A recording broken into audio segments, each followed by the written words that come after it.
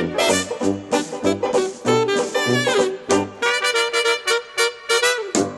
there everybody, it's Mike DeLisio with another Dice Tower Daily Unboxing.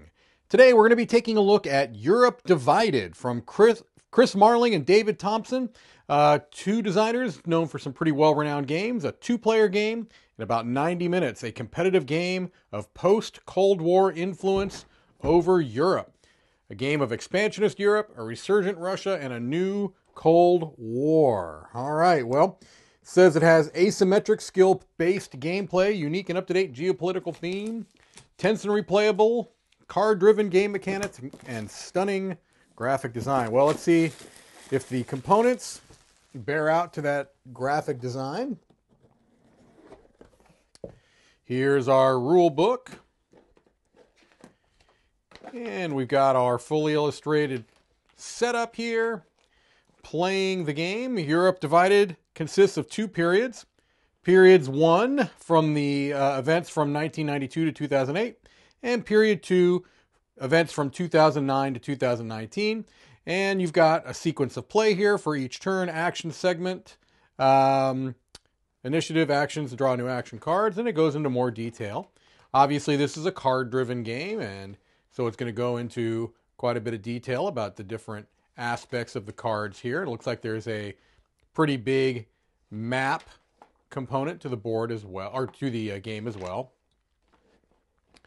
Okay, special turns, determining a victory, and then it looks like you've got conditions and iconography as well. All right, and you have a nice player aid here for both of the players. Okay.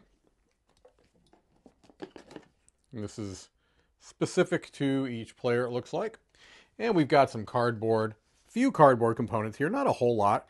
These are relatively thin, but they seem to be functional.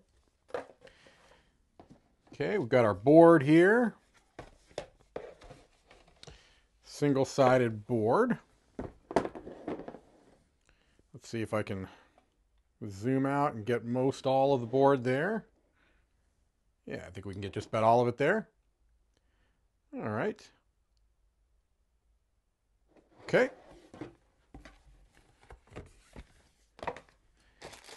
And we've got a whole bunch of colored D6s here. All right, a whole lot of those. There's a lot of dice.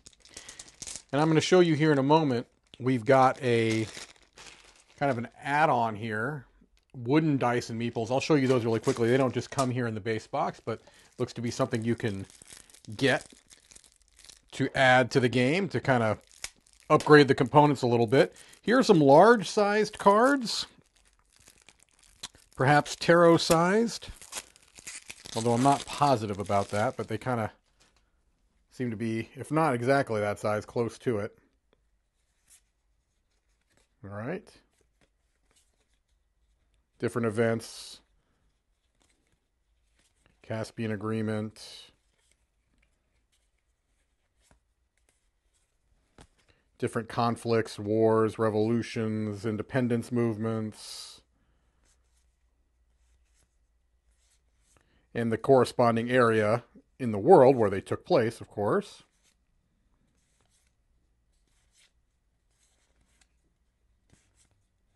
And there's also some iconography, I'm sure, that plays into the actions of the game that go along with it. Okay, so I'm just kind of going to show you each and every one of those, but I think you get a very general idea of that. And then we've got some standard size cards here, which I assume are going to be the cards that each player will play, but again, I did not look in any detail on that rule book. You saw as much as I did. These are double-sided cards. At least those two are. These are the... We've got Advantage Russia and Advantage Europe cards, and I'm just going to kind of flip through these quickly. See a lot of icons along the side here, and then an area geographically. And then similar cards for Russia. All right, I think we got a pretty good idea there what's happening. And then I'll just show you briefly these wooden dice and meeples, which would replace the standard dice and the cardboard components, I would imagine. So here's our wooden dice. Now they're actually a bit smaller, they seem to me. Just maybe about the same size, but they have rounded corners. Okay, so let me kind of show you those. All right.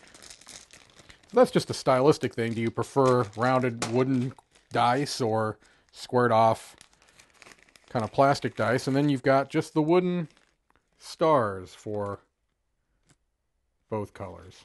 All right, well, I think that gives you a pretty good idea of what you'll find inside the base box and the wooden dice and meeple set for Europe Divided.